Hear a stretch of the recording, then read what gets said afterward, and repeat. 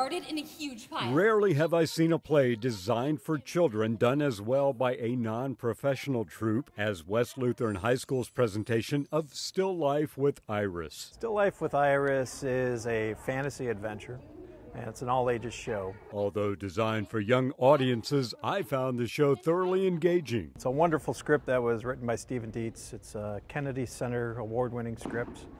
And it's just a wonderful show about memories and how far you need to go to keep your past alive. When I got the lead role, that was a bit of a shock to me. Reese Lochner plays a wonderful Iris. Mom, where's your coat? Iris lives in an idyllic land called Nocturno. It's a place where if you lose your coat, you lose your memories. Iris finds herself in a situation where she loses her memory and she has to go and find out who she is because she doesn't know who she is anymore. Iris is kidnapped by the antagonist couple called the Great Goods, who live on Great Island. Their quest in life is to have one of the best of everything. They can only have one of everything that is the best. So they can only have one shoe, they have one earring, they have one chair that's on a pedestal. Their dream was to always have a perfect family, one girl, one boy, one everything.